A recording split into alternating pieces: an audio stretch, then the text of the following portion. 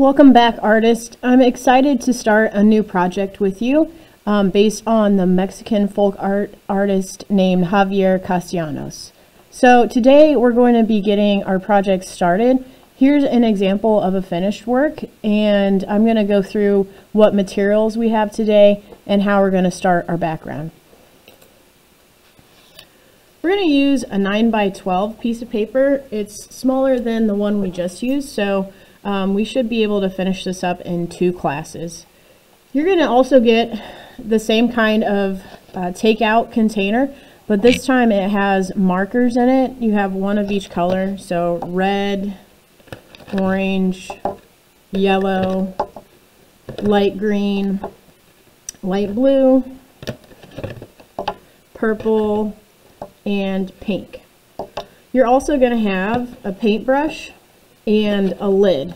So we're actually going to be painting with markers, so I'll show you how we do that, and you will have some water at your table too.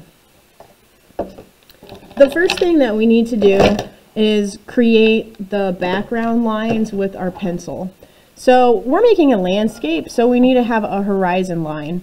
A horizon line is just where the sky meets the ground in a picture. So go ahead and draw maybe kind of like a wavy line for the ground.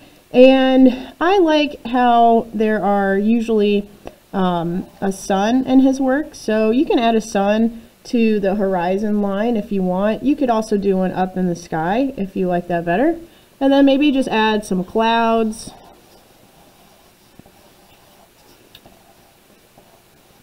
And then we also need to divide our ground into some fields. So to do that, you're just going to take your pencil and kind of divide it, make some vertical lines. They don't have to be super straight.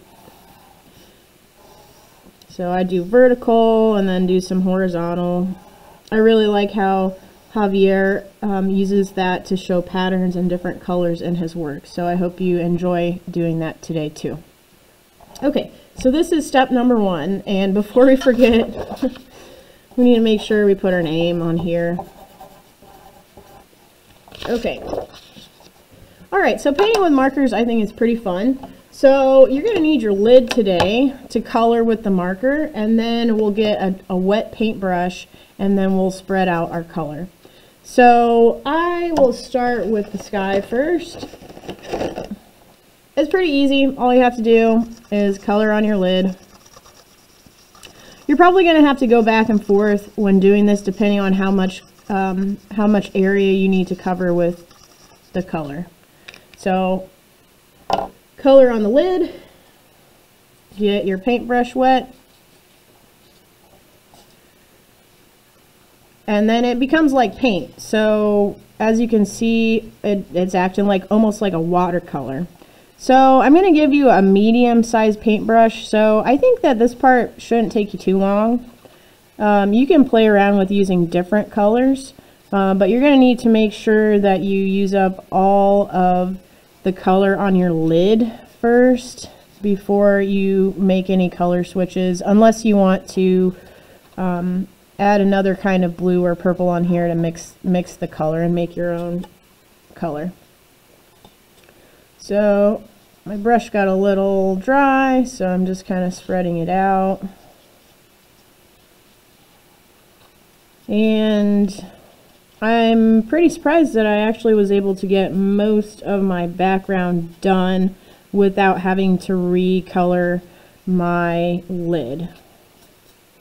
If you do run out of color on your lid, you can use water just to kind of spread it out, or what you can do is recolor it. So just be careful. The marker might not work if the lid is really wet, so you would just kind of recolor on there and you would have more marker paint to use. I think my favorite part is doing the field. So you can choose different colors to use for your field, and you can make each field a different color. So I need to make sure I give you a paper towel as well so that you can wipe your lid to change colors. So now let's say I do a pink field. So same steps, color on the lid, go to your water, and paint with your marker. I still had a little bit of blue on my lid, and that's okay. I actually kind of like that pinky purple color that's on there. So if I were you too, I would make sure, if you want to do more than one field the same color, I would do those at the same time. So let's have that field be pink, and maybe the one on the bottom is also a pink color down here. So take your time and make sure that you get all of your sky, the sun, and your fields covered with your marker paint today, so that next time we should be able to do the details on top with our marker where we do the patterns.